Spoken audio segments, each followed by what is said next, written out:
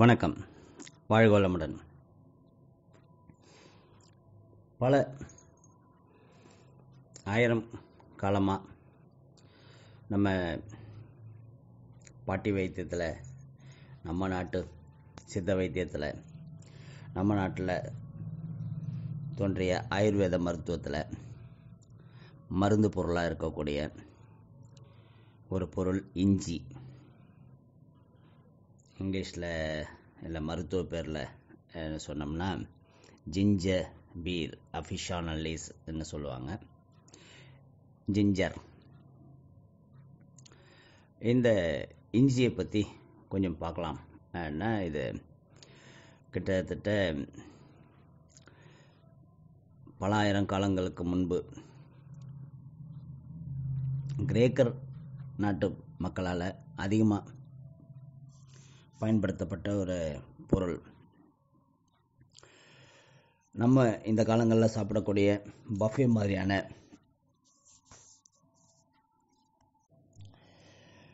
விருந்துகளுக்கு பிறகு அந்த கிரேக்க மக்கள்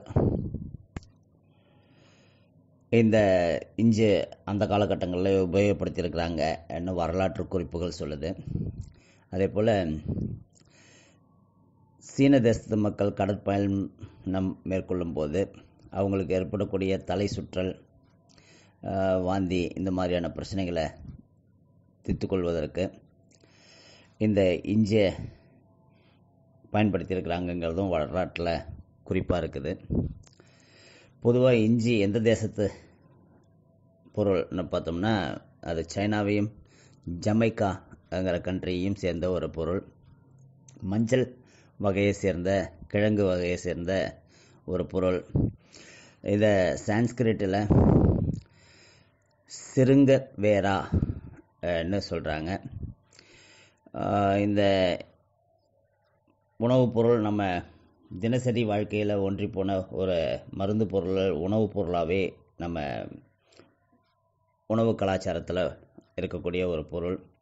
நம்ம அசைவம் சமைக்கும் போதும், ஜீரணத்துக்கு கடினமான விஷயங்களை சமைக்கும் போதும் அது கூட இஞ்சி கலந்து உணவு தயாரிக்கும் முறைங்கிறது நம்மளோட பாரம்பரிய உணவு முறை.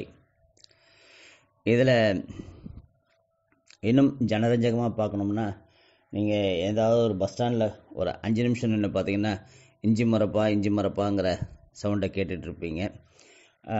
கையில் ஒரு தட்டில் சாக்லேட் மாதிரி செஞ்சு இதை விற்கிறத பார்க்கும்போது பயணத்துக்கும் இஞ்சிக்கும் உள்ள தொடர்பு, அஜீரணத்துக்கும் தலை சுற்றலுக்கும் வாந்திக்கும் உள்ள தொடர்பு உங்களுக்கு ஈஸியாக புரியும்னு நினைக்கிறேன். இது பேருந்து பயணத்துக்கு மட்டும் இல்லை, கடல் பயணத்துக்கும் விமான பயணத்துக்கும் பொருந்தும். ஸ்டமக் அன்ஈசினஸ்ங்கிறது அடிநாதமான குறிப்பு. இஞ்சி நல்ல ஒரு மலமிளக்கி. இதை உணவில் சேர்த்துக்கும் போது மலக்கட்டுங்கிறது இல்லாமல் கான்ஸ்டிபேஷன் ப்ராப்ளம் ரொம்ப ஈஸியாக தவிர்க்கப்படும். இந்த வயிற்று பொறுமல், உப்புசம், ஏப்பம்ங்கிற பிரச்சனைகள் எல்லாமே இந்த இஞ்சியால் தீர்க்கப்படும். இஞ்சி பொதுவாக ஒரு உடலில் உஷ்ணத்தை கொடுக்கக்கூடிய ஒரு பொருள்ங்கிறதுனால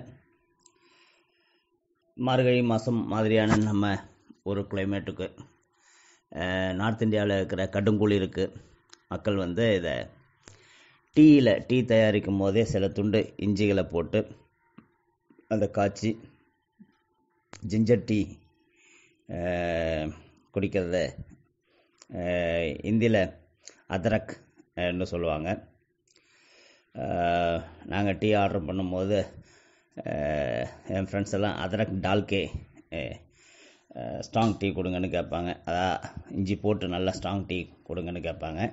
ஆனால் எனக்கு டீ மட்டும் குடிக்கணும், இஞ்சி மசாலாலாம் அதில் கலக்கக்கூடாதுங்கிறதுனால நான் என்னோடய வார்த்தை எப்படி இருக்கும்னா, எனக்கு தனியாக அதரக் போடாமல் கூட என்ன டீ கேட்டு வாங்கி குடிக்கிற பழக்கம் எனக்கு உண்டு.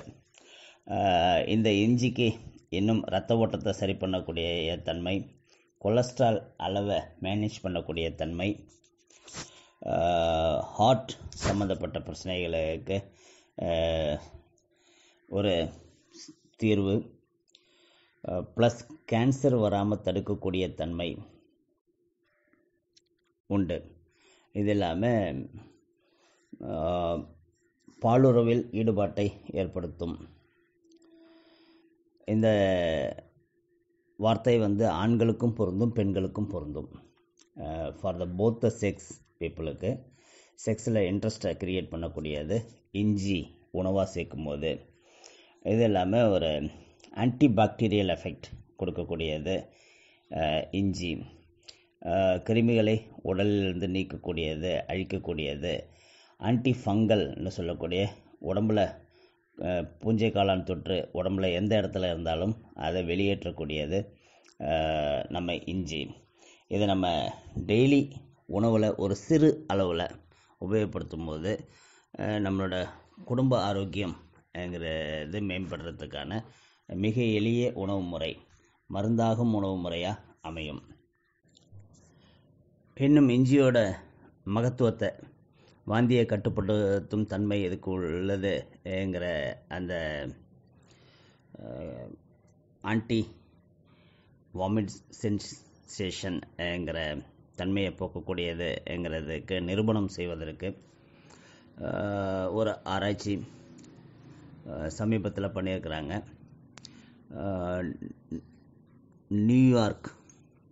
அமெரிக்காவில் இருக்கிற நியூயார்க்கில் ரோசெஸ்டர் யூனிவர்சிட்டிங்கிற இடத்துல ஒரு ரிசர்ச் பண்ணியிருக்கிறாங்க. புற்றுநோயாளிகளுக்கு அளிக்கப்படும் கீமோதெரப்பி சிகிச்சையின் பக்க விளைவுகளில் ஒன்று குமட்டல், புரட்டல், வாந்திங்கிறது. பாவம், அவங்க இன்ஜெக்ஷன் போட்ட பிறகு அவங்கள பார்க்கும்போது 2-3 நாளைக்கு சாப்பிடவே முடியாமல் கஷ்டப்படுவாங்க. ஸோ இந்த யூனிவர்சிட்டியில் என்ன ஆராய்ச்சி பண்ணியிருக்கிறாங்கன்னா 0.5 கிராம், 1 கிராம், 1.5 கிராம்ங்கிற அளவில் கிட்டத்தட்ட 600க்கும் மேற்பட்ட புற்றுநோயாளிகளுக்கு, அதாவது கீமோதெரப்பி கொடுத்தவங்களுக்கு இந்த இஞ்சை பவுடராக்கி கேப்சூலில் போட்டு இந்த அளவில் கொடுத்துருக்காங்க. 0.5 கிராம், 1 கிராம், 1.5 கிராம்ங்கிறதுல. அப்படி கொடுக்கும்போது அவங்களுக்கு வாந்தி உணர்வு வர்றதை இஞ்சி கணிசமாக குறைச்சிருக்குது. அதுவும் 0.5 கிராம் அளவுலேயே அது நிறைய பேருக்கு நல்ல யூசேஜாக இருந்திருக்குது. இந்த 0.5 கிராம், 1 கிராம்ங்கிறது 0.5 கிராம்னா அப்ராக்சிமேட்டாக நம்ம ஒரு 1/4 டீஸ்பூன்னு சொல்லலாம். 1 கிராம்ங்கிறது கிட்டத்தட்ட 1/2 டீஸ்பூன்னு சொல்லலாம். இந்த 1/2 டீஸ்பூன், 1/4 டீஸ்பூன் இஞ்சி பவுடரை இந்த மாதிரி கீமோ மாதிரியான விஷயங்கள் போட்டு அதனால் ஏற்படக்கூடிய கஷ்டங்களை குறைக்கிறதுக்கு கூட இஞ்சி மிக உபயோகமான நம்ம வீட்டு மருத்துவமாக உபயோகப்படுத்தலாம். இஞ்சி நல்ல பசியை தூண்டக்கூடிய ஒரு பொருள். இது உணவில் சேர்க்கும்போது உடனே உணவு ஜீரணமாகிறதுனால, மேலும் பசியை உற்பத்தி பண்ணக்கூடிய ஒரு பொருளாக இருக்கிறதுனால அடுத்த வேளை சாப்பாடு சாப்பிட்றதுக்கு எந்த கஷ்டமும் இல்லாமல் இந்த வயிறு உப்புசம் இந்த மாதிரி விஷயங்கள் இல்லாமல் செய்யக்கூடியது. இந்த இஞ்சியும் தேனும் கலந்து கொடுக்கும்போது வறட்டு இருமல்ங்கிறது சுத்தமாக சரியாகும்.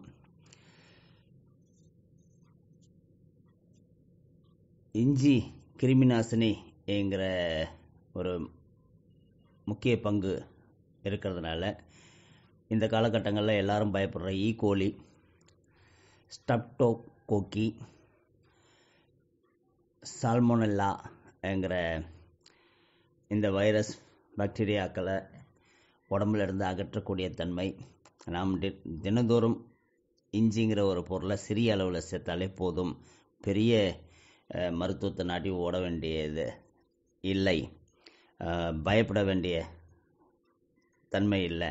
ஐயோ, எனக்கு ஈகோலி இருக்குது, அது அல்சரை உண்டாக்கிடும், அதுக்கப்புறம் எனக்கு கேன்சரை உண்டாக்கிடும் என்ன பயப்படுறவங்களா இருந்தீங்கன்னா தினந்தோறும் ஒரு சிறு துண்டு உங்கள் உணவில் வந்தாலே போதும். காலையில் சட்னி அரைக்கும் போது அந்த சட்னியில் ஒரு பீஸ் இஞ்சி வச்சு அரைச்சாலே உங்கள் குடும்பத்துக்கே தேவையான பாதுகாப்பு, ஒரு நேச்சுரல் இம்யூனிட்டி ஈஸியாக கிடைச்சிடும்ங்கிறத நம்ம உணரணும். மேலும் இஞ்சியை சித்த மருத்துவத்தில் எப்படிலாம் யூஸ் பண்ணுறோம்னு பார்த்தோம்னா, இஞ்சி சாறு, வெள்ளை வெங்காயத்தோட சாறு, இல்லைன்னா எலுமிச்சம்பழம் சாறு, இது ரெண்டும் இது கூட ஒரு தேன் இதை கலக்கி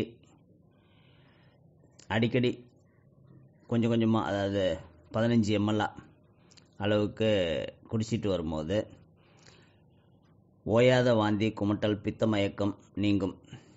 இஞ்சி சாறும் மாதுளம்பழம் சாறும் தேனும் கலந்து 15 ml அளவா ஒரு 3 வேளை குடித்தா இருமல், வீசிங்ங்கிற பிரச்சனை தீரும்.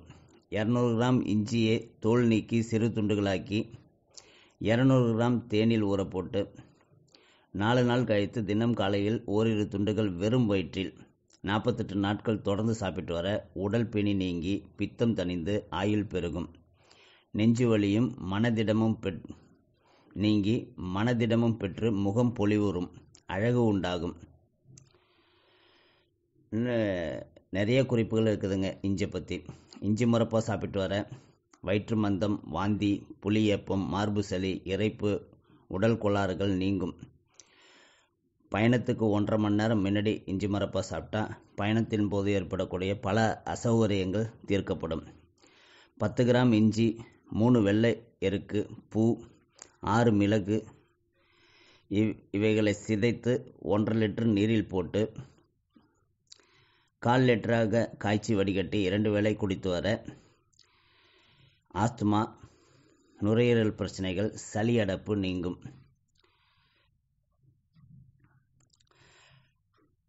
இஞ்சியை தட்டி தண்ணீரில் போட்டு கொதிக்க வைத்து அந்த நீரை இறக்கி வடிகட்டி அதனுடன் தேவைக்கேற்ப பனங்கற்கண்டு சேர்த்து அளவோடு சாப்பிட்டு வந்தால் மார்பில் சேர்ந்திருக்கும் சளி, செரிமானமின்மை குணமாகும்.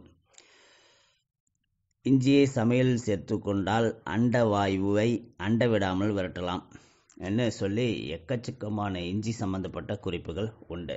சரி, இவ்வளோது நல்ல ஒரு பொருள் நம்ம ஹோமியோபதியில் இல்லாமல் இருக்குமா? ஜிஞ்சர் பீர், ஜிஞ்சிபேர்னு சொல்லி இஞ்சி நம்ம ஹோமியோபதியில் ஒரு அருமையான மருந்தாகவும் இருக்குது. இது ஜிஞ்சிபீர் நார்மலாக 30 பொட்டன்சியில் ரொம்ப நல்லா வேலை செய்யும். ஜீரண உறுப்புகள், பாலுணர்வு இயக்கம் மற்றும் மூச்சு உறுப்புகள் ஏற்படுத்தும் பலவீனத்தை ஜிஞ்சிபீர் சரிப்படுத்தும். சிறுநீரகங்களின் செயல் முழுமையாக நின்று போகும் தருணத்திற்கும் ஏற்றது. ஒரு பக்க தலைவலி, கண் நரம்புகளில் வலி, மூக்கு வறண்டு அடைபடுதல், மூக்கு கடுமையான அரிப்புடன் சிவந்து விடுதல், வாயில் உண்ட உணவின் சுவை நீண்ட நேரம் நீடித்தல், வயிறு கல் போல் கனத்து இருத்தல், முலாம்பழம் சாப்பிட்டதால் ஏற்படும் ஜீரண கோளாறுகள், தூய்மையற்ற நீர் அருந்தியதால் வரும் பின்விளைவுகள், வயிற்று கோளாறுடன் ஆஸ்துமா, ஆஸ்துமாவில் பயம் இல்லாமல் இருக்கும் ஆஸ்துமா, காலையில் அதிக வேதனை தரும் குறியுள்ள நிலைக்கு ஏற்றது.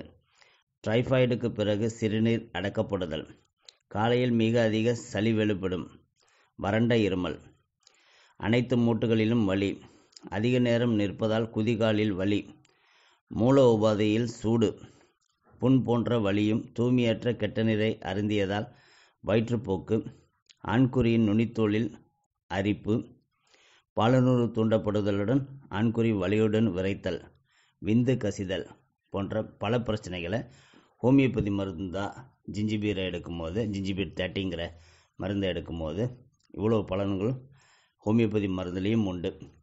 அதனால் இஞ்சியை உணவில் சேர்த்து சாப்பிட முடியாதவங்க வேறு வழி இல்லைன்னா மருந்தாக கூட இதை எடுத்துக்கலாம். ஆனால் இங்கே முக்கிய குறிப்பு, இந்த காலகட்டங்களில் நம்ம டிவியையும் சில குறிப்புகளையும் தவறாக புரிந்து கொண்டு காலையில் இஞ்சி என்னொன்னே இஞ்சியை வாங்கிட்டு வந்து டப்புன்னு அடிச்சு சாராக புழிஞ்சு டெய்லி எல்லோரும் குடிச்சிடுறதுன்னு சொல்லி குடும்பத்தோடு குடிக்கிற குடும்பங்கள் எனக்கு தெரியும். நிறைய பேர் அந்த மாதிரி குடிக்கிறாங்க. மிக மிக தவறு. இஞ்சி உடம்புக்கு நல்ல பொருள், எந்த அளவுக்கு நல்ல பொருளோ அதே போல் அளவுக்கு அதிகமாக போனால் எல்லாமே நஞ்சிங்கிற மாதிரி அளவுக்கு அதிகமாக நம்ம உடம்புல இஞ்சி சேர்ந்ததுன்னா கால்சியம் உடம்புல சேரும் தன்மையை கொஞ்சம் குறைக்கும். 1. ரெண்டாவது பிளட் கிளாட்டிங் டைம்னு சொல்லுவாங்க. ரத்தம் வெளியேறும் நேரத்தை அதிகப்படுத்திடும். அதாவது ரத்தம் நிற்காம நிறைய வெளியாகும். இதை ஒரு அடிப்பட்ட காயத்தோடு இருக்கிறவங்களுக்கு இஞ்சியை உணவில் சேர்க்கவே கூடாதுங்கிறத நம்ம உணரணும். அதே போல் இஞ்சி இந்த மாதிரி உணவுப் பொருளாக சேர்க்குற அளவுக்கு ஓகே, அதையே மருந்து பொருளாக மாற்றி சாறு அளவு எடுத்து ஜூஸாக போட்டு குடிக்கிறதெல்லாம் மிக மிக தவறு. உணவில் தான் இஞ்சி இருக்கணும்ங்கிறத நம்ம உணரணும். அப்போ உணவை தாண்டி இஞ்சி சாராக போகும்போது என்ன பண்ணும் அப்படின்னா, முக்கியமாக பெண்களுக்கு நார்மல் ப்ளீடிங்கிறத ஹெவி ப்ளீடிங்காக மாற்றிடும். ப்ளீடிங் 3 நாளில் நிற்க வேண்டியது நிற்காமல் தொடர்ந்து ப்ளீடிங் போக வச்சிடும். ஸோ இந்த மாதிரியான கஷ்டங்கள்லாம் அளவுக்கு அதிகமாகும் போது உண்டு. தினசரி உணவில் சேர்க்குற அளவுக்கு ஒரு குடும்பத்தினர் முழுவதும் உண்ணக்கூடிய ஒரு உணவுப் பொருளாக இருக்கிற அளவுக்கு இதை சேர்த்தோம்னா, இஞ்சியோட தனித்தன்மை தெரியாத அளவுக்கு உணவில் சிறு அளவில் கலந்தோம்னா இது உடல் ஆரோக்கியத்தை மேம்படுத்தக்கூடிய ஒரு பொருள். அளவுக்கு அதிகமாக போனால் இதுவும் நம்ம உடல் நலத்தை பாதிக்கும்ங்கிறத புரிஞ்சுக்கணும். அப்போ இதை ஹோமியோபதி மருந்தாக எடுக்கிறது எவ்வளோ சேஃபுங்கிறது உங்களுக்கு புரியும்னு நினைக்கிறேன். வாழ்க வளமுடன். இந்த மாதிரி ஹெல்த் ரிலேட்டட் போஸ்டிங் உங்களுக்கு தொடர்ந்து கிடைப்பதற்கு Pondicherry homeo learning forum YouTube சேனலை சப்ஸ்கிரைப் பண்ணுங்கள், கமெண்ட் பண்ணுங்கள், லைக் பண்ணுங்கள். உங்கள் நண்பர்கள் உறவினர்களுக்கு இந்த மெசேஜை ஃபார்வர்ட் பண்ணுங்கள். வாழ்க வளமுடன். வணக்கம். வாழ்க வளமுடன்.